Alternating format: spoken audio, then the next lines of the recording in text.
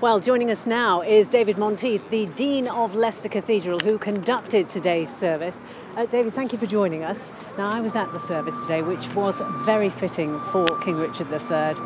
How has it been for you? Because it's been a long time in the making, hasn't it? In several years of my life, this project, and today I found it intensely moving, especially seeing the King's coffin being shouldered to the place of burial and seeing it being lowered down into the grave with the soil being placed upon it. Hugely moving.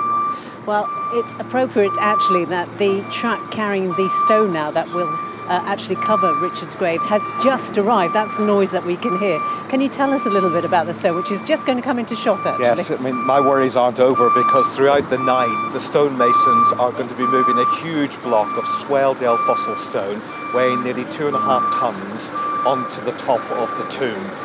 It's cut deeply with a cross and it would be very evocative.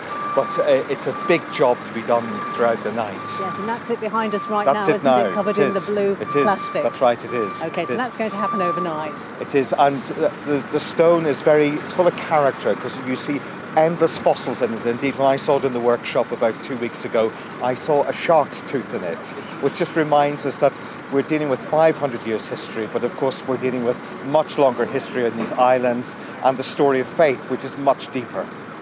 We're going to have to leave it there. David Monteith, thank you so much for joining us. I know you agree it's been an incredible week, hasn't it? I shall never forget this day, ever.